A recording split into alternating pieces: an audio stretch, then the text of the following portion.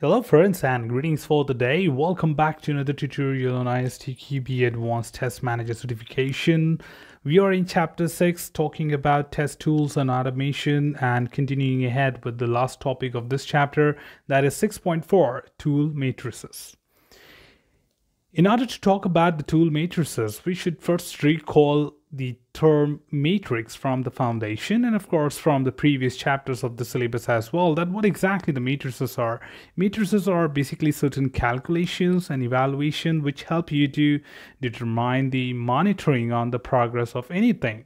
Similarly, we do have certain matrices which are inbuilt within a tool in order to collect that necessary information which would be required for a test manager to analyze and decide that whether the tool is still beneficial for us in terms of all the aspects what we got it for or acquired it for, and is it still returning at that benefit or not.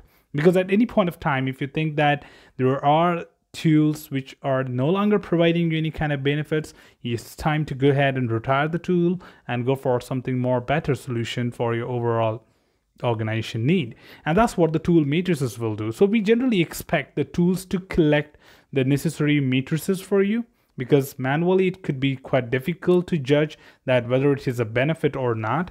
But when a tool collects all the necessary information, that how exactly it is performing well and what kind of information it is able to collect, is that will help you to determine the overall tool lifecycle. So a test manager can decide and gather objective matrices from the tool used by any of the team, like functional and non-functional. We represent them with technical test analyst and test analyst. Different tools can capture valuable real-time data and can reduce the effort of data collection. This data can be used by the test manager to manage the overall test effort.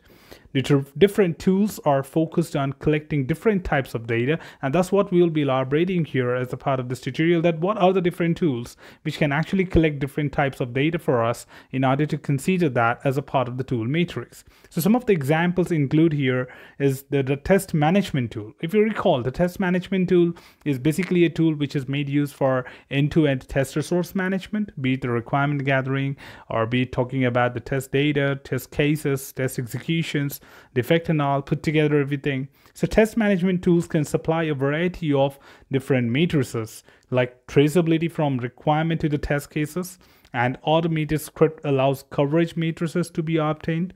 A snapshot of currently available test, planned test, and current execution status, BB pass, fail, skipped, blocked, or in queue, can be taken at any point of time. So I know you have been definitely using a test management tool for a long time. So you know that these are some of the amenities what you get as a part of the test management tool, where we have everything put together, like the requirement management, defect management, test management, and release management put together. So traceability becomes much more simpler and reliable. And at any point of time, you can just go to the dashboard part and populate a graph to showcase that how many test cases are pending, or probably how many test cases are associated with this requirement, which are executed, how many test cases are yet to be executed, and a lot many other things like that.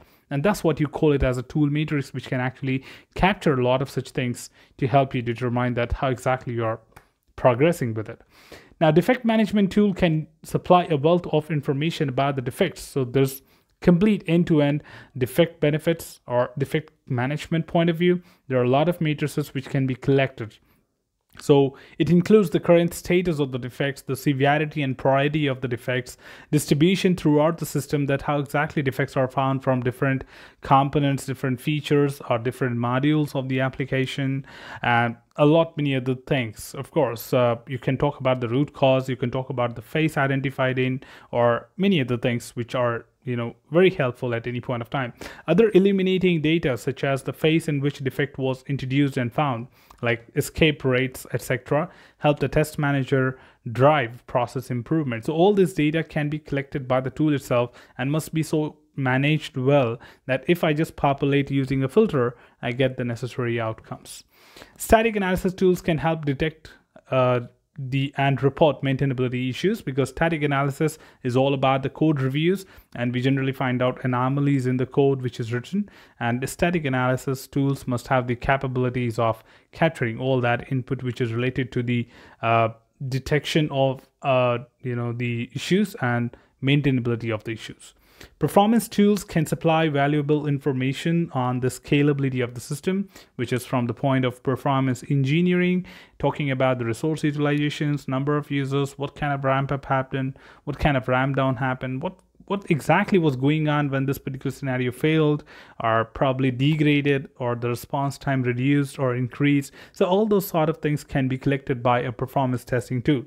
Similarly, if you talk about the coverage tools that can help the test manager understand how much of the system has been actually exercised through the testing. So we have got decision coverage, statement coverage, path coverage, modified condition decision coverage, a lot many other things which can actually be measured through the coverage measurement tool to determine the functional and conditional coverages in the programs and the code what we write. So all these tools give you a great example that no matter what type of tool you make use of, you should have a good collection of matrices at any point of time, which will definitely determine you that how exactly the progress is going on, and it will help you to further determine the benefits of the tool at any point of time. Now, the reporting requirements of the tool should be defined during the tool selection process itself. It's not that like you start using the tool and generally we say that reporting is something which happens later at the cycle. No.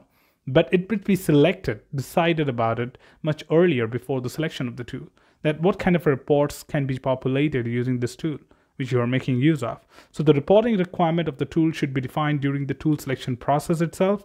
Those requirements must be properly implemented during tool configuration to ensure that the information tracked by the tools can be reported in ways that will be understandable to the stakeholder. So it's just not that the reports are only for the technical people or it's just for the managers. It is for every individual, and anyone can actually, make use of these reports and can have everyone to, share that information with. So I need to make sure that every single stakeholder is able to understand all the inputs. So that's all from this particular tutorial, team. Should you have anything else, feel free to comment that below. I'm always there to address your queries and answer them well. Till then, keep learning, keep exploring, keep understanding the context. Thanks for watching the video, team, and happy learning.